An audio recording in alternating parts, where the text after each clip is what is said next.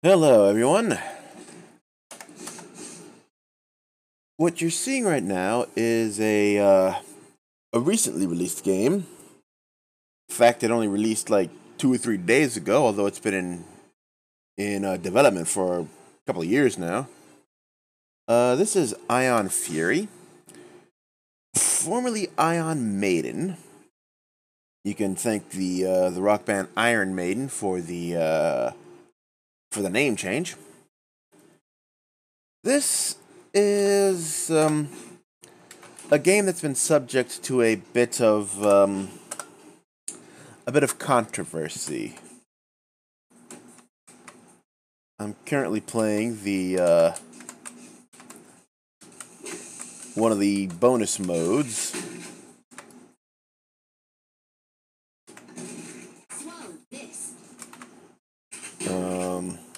Anyway, I'm sure you all have heard about this. God knows I wish I hadn't.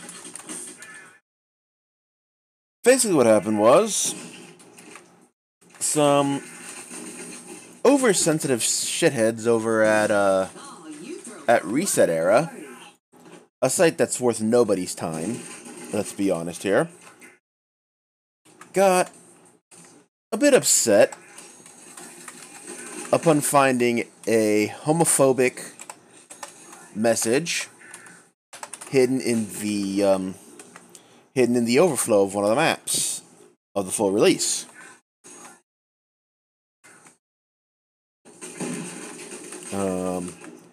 There was also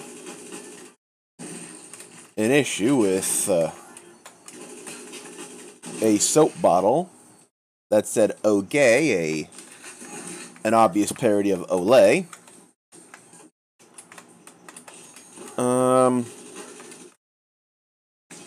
Void Points and 3D Realms were like, yeah, that's not pretty cool. That's not cool. One of our employees wouldn't put that in independently, and we are going to be making changes as needed. Void Point also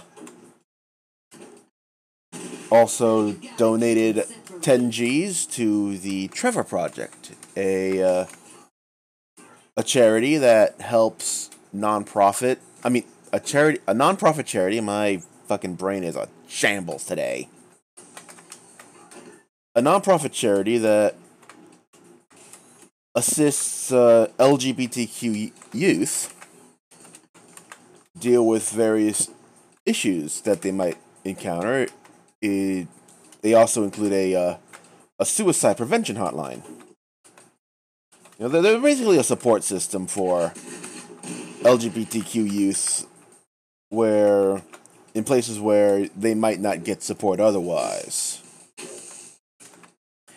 And let's be honest, there's more than a few places they wouldn't get support otherwise around here. Now,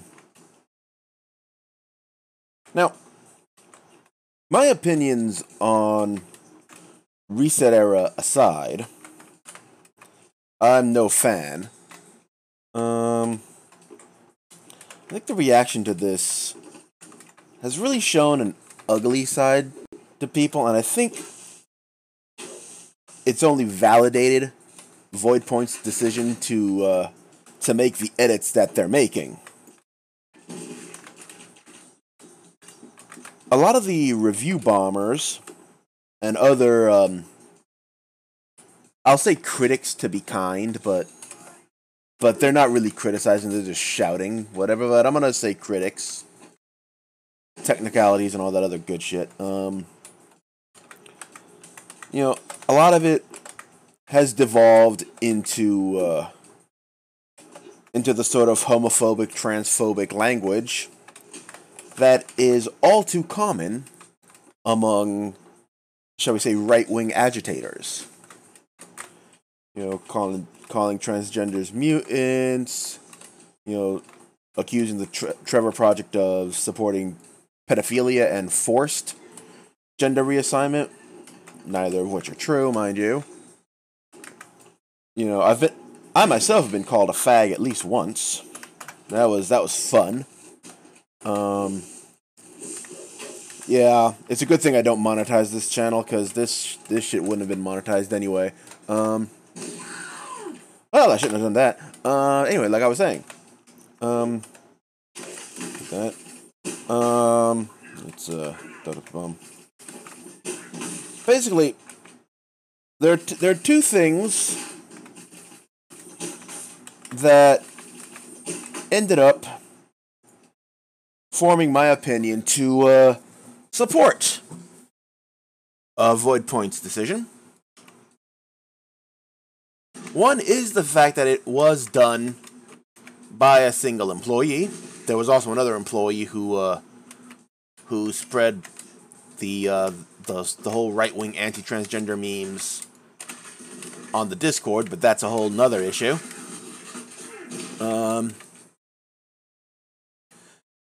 And it's certainly the right of a developer, of a development house, to make sure that no one person is above the rest of the team.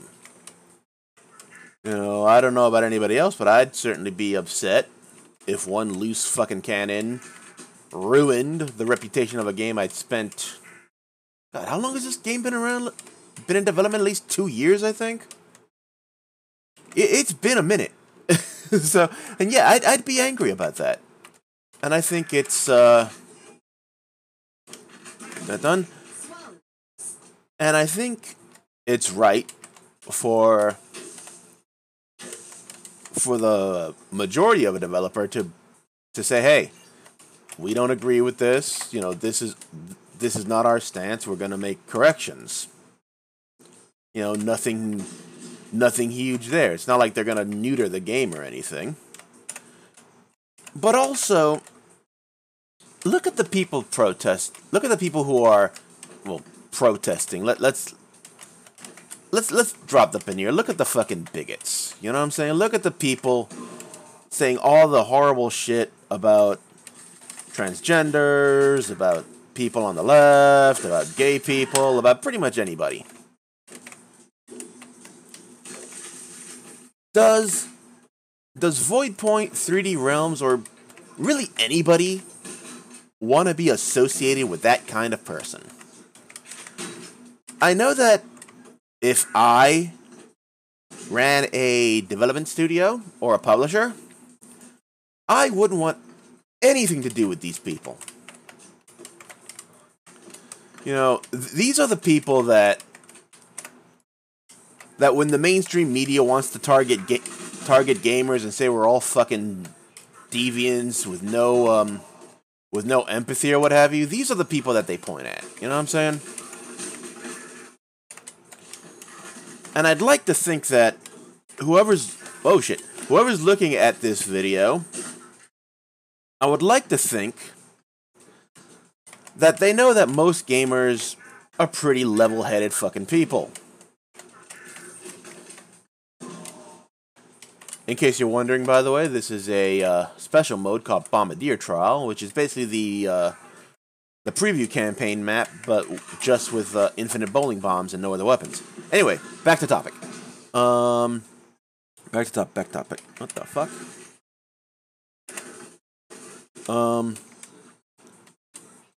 At some point you have to decide, you know what? I don't want to hang around. I don't want to be associated with certain types of people. And there has to be for any business a moment of, you know, who's my customer, right? Who am I going to pander to or cater to? That's how I don't think pandering is a good thing in any sort of business. But who's going to be my principal market? Who am I going to present myself as being about? You know what I'm saying? And I think it's easy to look at, you know, your one angry gamer crowd, your BitChute crowd, you know, fucking Daily Stormer type of people, You know, some of the more niche YouTube channels. It's easy to look at them and be like, yeah, that's not... We don't want to be associated with that. We don't want to be perceived as an ally of that sort of thinking. Which, you know, I don't think any reasonable person would blame them for. So, where does that leave us? The next patch is going to remove the Oge bottle and the offensive out of play area text. Which, let's be honest, it wasn't a joke. It was just, you know, some BS developer venting his spleen. Probably the same one that made the comments on the Discord, but whatever. But for the most part, you know, it's gonna be the same otherwise. You can see there's plenty of puerile humor here. You might have noticed me passing by the Washington Foreskins logo. By the way, I'd love that to be the real fucking name. That'd be so fucking hilarious. All the people talk about the Redskins name. I'd love to see them try to justify the fucking Foreskins. That'd be fucking hilarious. But, you know. But going back to this, like, look at the people who are talking. It's almost exclusively people with a very anti-transgender, anti-gay mindset. And think to yourself, if I were running a business, would I want to be associated with them? I'm going to assume that most of y'all, although I'm sure I'll get a few angry ass comments, I'm sure most of y'all will be like, nah, I'm good. You know, I'd like to cast a wide net, not a shallow net. I mean, a wide net, not a narrow net. Deep net. Listen, you know, but yeah, that's the issue. You know, we are living in a time, like it or not, where everything you do is put into that lens of who do you want to associate with.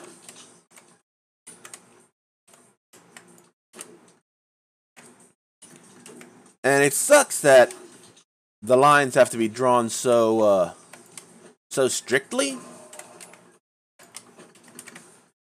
But it's been that way for a long ass time now, at least since 2015. Probably much, much longer than that, but at least since 2015.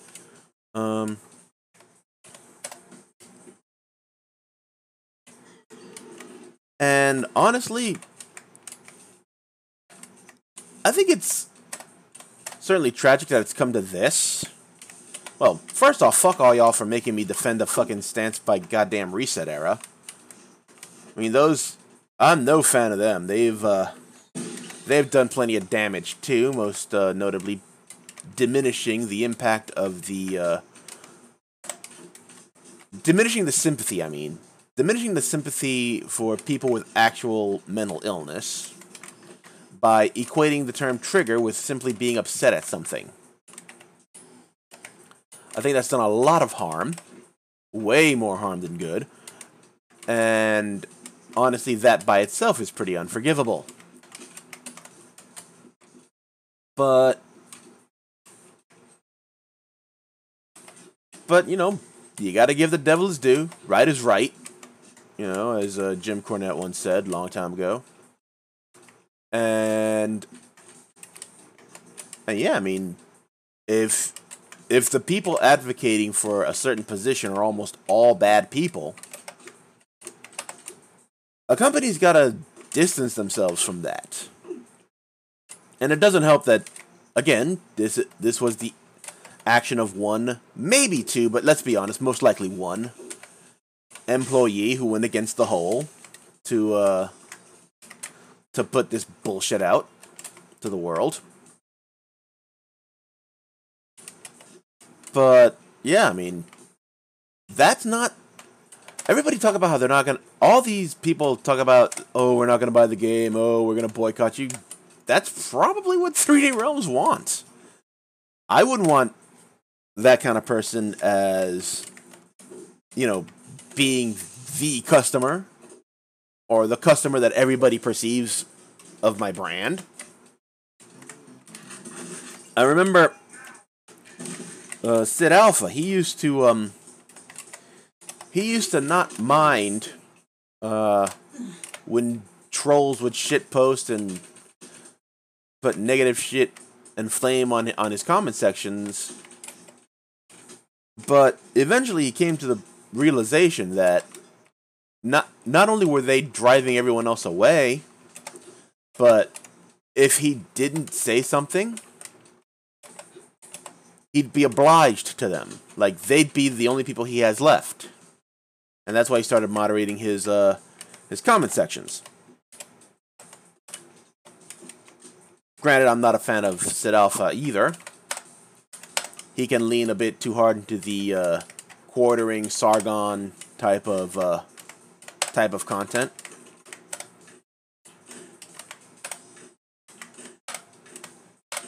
But you know, he at least isn't as detestable as most of these people.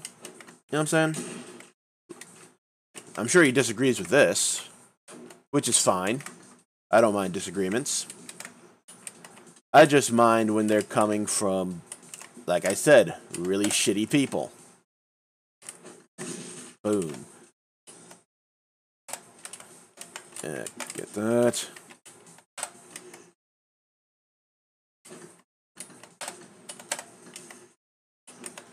But, yeah, I mean, I think whether you agree with what Voidpoint's doing or not, you know, it is possible to have legitimate concerns about future censorship, even though I don't think that's going to happen. I mean, after all, it is Reset Era. They are going to overreach. But yeah, I think this is just a case of Voidpoint and 3D Realms saying, hey, we need to decide where we stand. This is something of a partisan issue now, and it's an issue of, you know, of human decency. And either we side with the crazies or with the transphobes. That's, by the way, that's not an enviable position. You know what I'm saying? But then again, I guess that's the world, you know. There's really not a good person to be said, just a less evil, someone who maybe aligns with you at the moment. But yeah, I mean, to the layman or the person who's looking at this fucking shitstorm from the outside, I'd say, you know, get this fucking game. It's amazing. It's not only full of attitude, but it's also just a beautifully designed game. It's enormously long. It's, you know, it's well made. It's got a lot of heart. It's probably the first game to really, I feel, nail the old school feel, which is probably because it's using an old school engine. It's from a source port of build called Eduke. And it's fucking amazing. I might do a proper one-shot, or hell, I might even play through this game at one point. But yeah, for people on the outside, get this game. For people who are who are just a bit perturbed by what they might see as unnecessary censorship, consider where these people are coming from. Because when you have to pick two detestable factions, you sometimes gotta hold your nose and pick the least detestable one. What the hell is going on up there? And quite frankly, if you are one of those transphobes who I'm sure are gonna type some nasty shit in the comments, do me a favor and fuck off. You're not gonna find an ally with this channel. You're not gonna find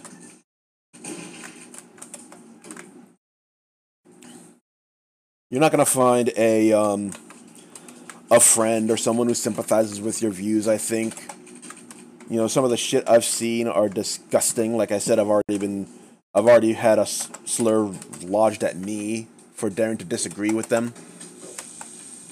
You know, don't bother. Don't subscribe. If you are subscribed, unsubscribe. And yeah, just seriously, fuck off. Nobody likes you. But yeah, those are my thoughts, and it's a shitty topic. You know what? I hate the topic of politics in games. I'm gonna be honest with you, because it's so fucking loaded on both sides. When the left says that they want to see more political content in games, How do you like your ribs? what they mean is they want their side to be espoused in glorified propaganda pieces.